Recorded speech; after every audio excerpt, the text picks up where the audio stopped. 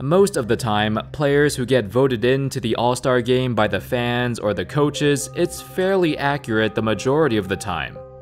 The players who make it are usually the ones who deserve their nomination, but occasionally, we do see some selections that are completely whack, and based solely off reputation. One example is Michael Jordan's 1985-86 season, where he only played 3 games leading up to All-Star Weekend, but he still got selected. But MJ did show up in the playoffs that year and dropped 63 points on the Celtics, so you can't say he wasn't an All-Star in '86. Before the 2016-17 season, the NBA always let the fans decide the starting lineups, so the players who got the most votes were guaranteed to be an All-Star starter. However, starting in 2017, the voting process changed and it only allowed fans to get 50% of the vote, while the rest falls in the hands of the coaches, players, and media. Ultimately, this process has been better because it reduced the number of outrageous selections. Additionally, there are other times when players don't deserve it simply because the numbers they put up were not that good, or maybe there weren't enough good players to choose from at their position. In this video, let's take a look at 10 NBA players who did not deserve their All-Star selection. Number 10, Kyle Korver, 2014-15. The 2015 Atlanta Hawks had 4 All-Stars, tied for the most All-Stars from one team in a single year. While he was a huge part of the team's success, individually, there's no way he should have been selected. In the games leading up to it, Korver averaged under 13 points a game, although his shooting ability was ridiculous that year. I'll give him credit for that, but even Korver himself stated, "That had never ever been on my radar. I don't really consider myself that level of player. It was an unbelievable experience for me, another thing in my career that I never could have imagined." The coaches selected him, but it seems to be more of a product of how good his entire team was, as they went on to win 60 games. I mean, the entire Hawks starting 5 even won the Player of the Month award. Like, seriously? That's even more ridiculous. Number 9, Don Buse, 1976-77. Buse was a solid point guard and aggressive, hounding defender for most of his career. But he should have never been considered an All-Star. In that season, he would average 8 points and 8 assists along with 3.5 steals per game. While the steals and assists are not too shabby, the pace of the game was much quicker back then. It's natural for numbers to be higher. Now, I wasn't alive in the 1970s, but from studying the decades, the 70s were quite weak from a talent perspective, especially in the backcourt. It was also the first year of the ABA-NBA merger, and the team he played for, the Pacers, were brand new to the NBA scene. The coaches who formerly coached in the ABA now had a voice in selecting the reserves for the NBA All-Star Game, and ultimately, they wanted to show their support for Buse.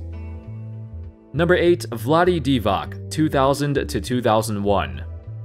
Throughout his career, Divac was always a great starting center, put up some very good numbers in his best years.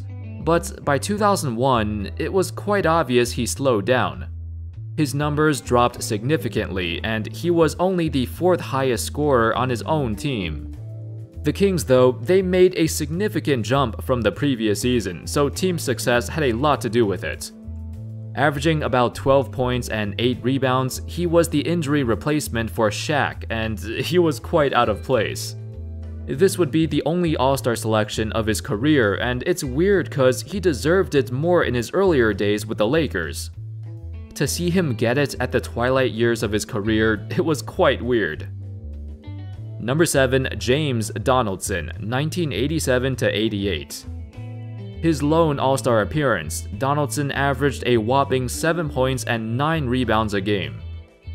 But this is the story behind it. According to Jeff Wade of ESPN Dallas, the reason for his selection was way more than just his box score numbers.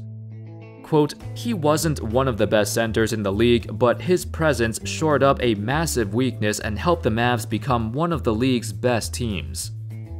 This dude was 7'2", 280 pounds, and greatly filled the Mavs' need at center. Keep in mind, this was the same year when the Mavs were one game away from reaching the NBA Finals, and the importance of Donaldson showed greatly in the playoffs.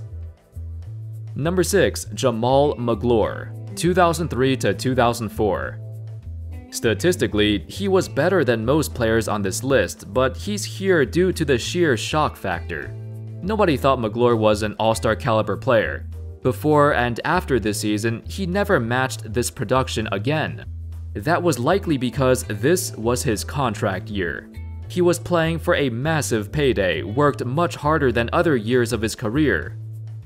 Luckily for him, he was awarded with a 3-year, $25 million contract. Just from looking at it, his numbers were pretty good for a center, over 13 points and 10 rebounds a game, but besides this season, he never lived up to his all-star status again. Number 5. Roy Hibbert, 2013 to 14. I do recognize that Hibbert anchored the Pacers' defense, but the 2013 to 14 season was the start of his downfall. His selection was a product of the Pacers having a phenomenal year, clinching the number 1 seed, and despite his lackluster numbers, he truly was a game changer on defense. The Pacers did have the number 1 defense in the league, largely due to Hibbert's massive defensive presence. Looking at the other frontcourt options that year, it was kinda rough. There weren't that many great frontcourt options who deserved it either. In the playoffs that year, Hibbert's all-star status looked even worse, as he recorded multiple games of 0 points and 0 rebounds. Of course, afterwards, his career fell off a cliff, one of the worst fall-offs in recent NBA history. By 2017, he was out of the NBA. Number 4. Allen Iverson, 2009 to 2010. From 2000 until 2010, Iverson made the All-Star game for every single season.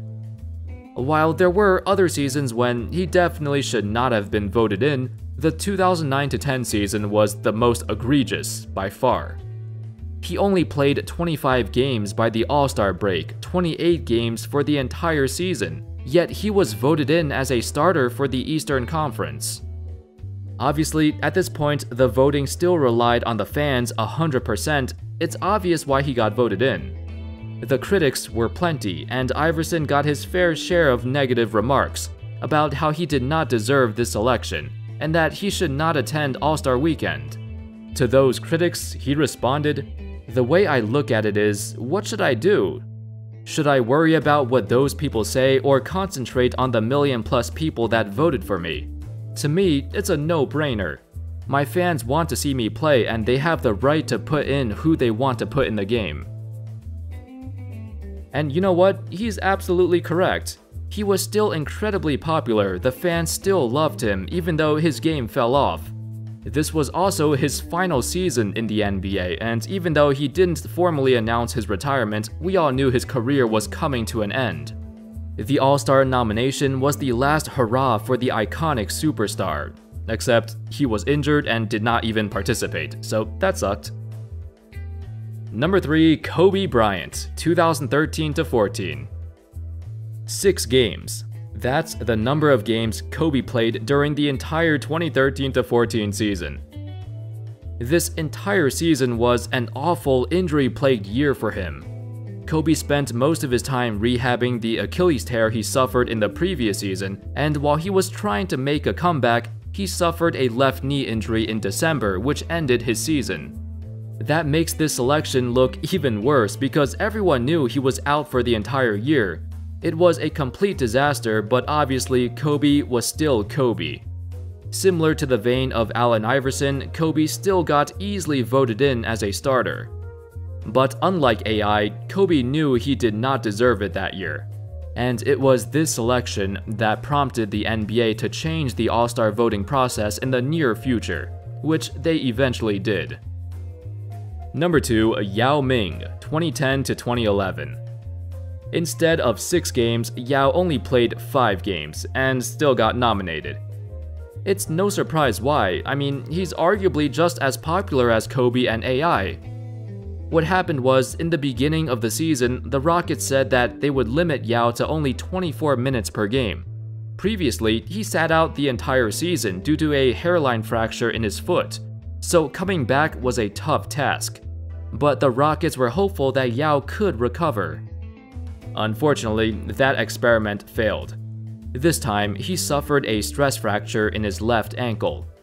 November 10th, 2010 was the last game Yao would play in the NBA. And at number 1, Grant Hill, 2000 to 2001.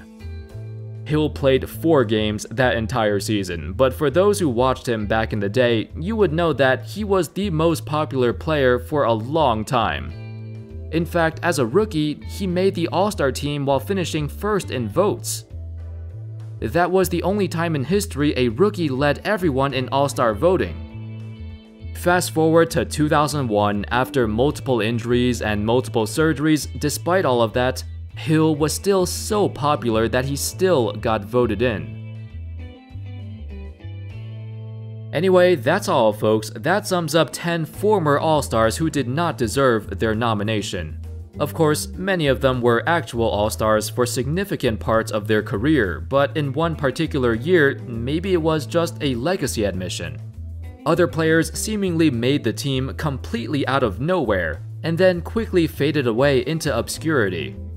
Let me know your thoughts in the comment section. Can you name any other players who did not deserve their selection in certain years?